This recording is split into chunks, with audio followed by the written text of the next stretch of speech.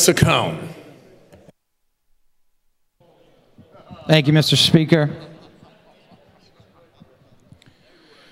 Every year, we agonize over passing a budget, trying to make a balance between how much services to provide and how much the taxpayers can afford. A budget that will spur economic growth and create jobs and propel our economy into prosperity. Now, I've heard the other side comparing our budget with the governor's proposal. And reminds me of the words of Abraham Lincoln, who said, "What kills the skunk is the publicity it gives itself." Because the governor's proposal just didn't pass the smell test. Soaring tax increases, rewards to special interests. Nobody back home wanted that. And we couldn't even get a single vote in this chamber for that proposal. That's quite a feat. That's quite a feat. Yet he's still out advocating that. And I've heard it said today, oh, structural deficit, 1.2 billion, 1.6, but whatever it is. Just remember, it was only 5 years ago that we came in here with a $4 billion deficit. Since then, 5 times we've brought forth a balanced, no tax increase, on-time, responsible budget after 8 years of disorganized and dysfunctional budgets under the Rendell administration. Our budget respects the taxpayer. The governor's budget proposal insulted them. Our budget eliminates the $5 billion tax increase the governor proposed, and that was just the first year. $8 billion after that. Total $12, $13 billion of tax increases.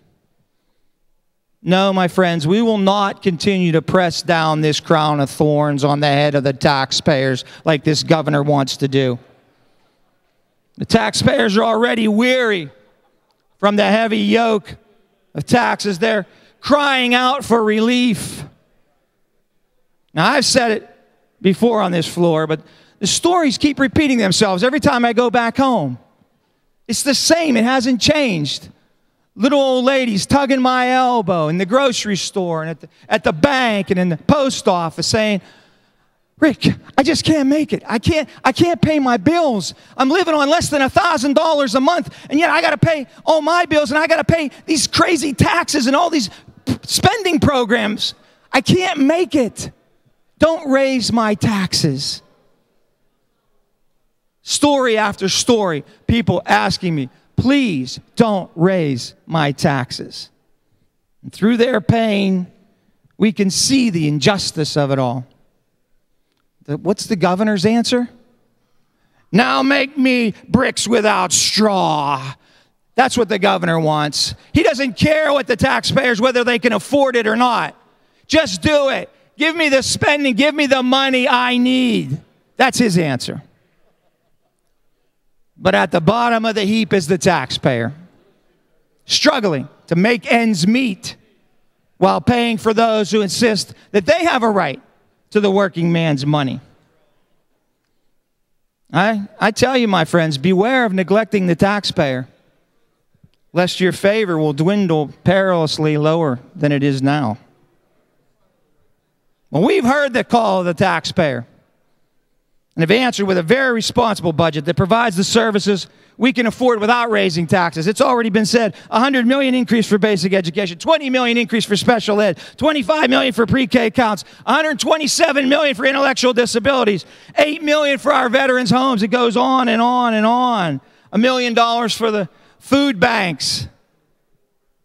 The governor's proposal is built on sinking sand. Ours is built on the rock of fairness to those who bear the burden of paying it.